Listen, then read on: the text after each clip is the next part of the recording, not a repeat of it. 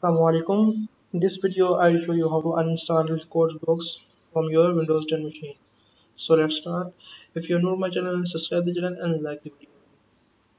Start in your search bar, type control panel, and here click on control panel.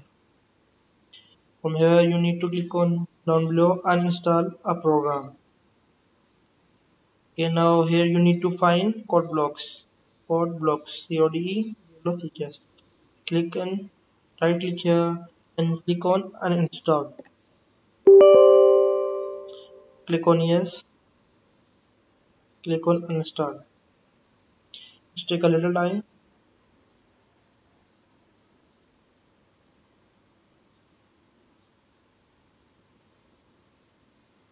So it's complete. Click on close.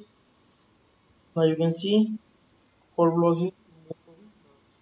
So good luck guys. If you have any query or suggestion, feel free to comment below. Subscribe the channel and like the video.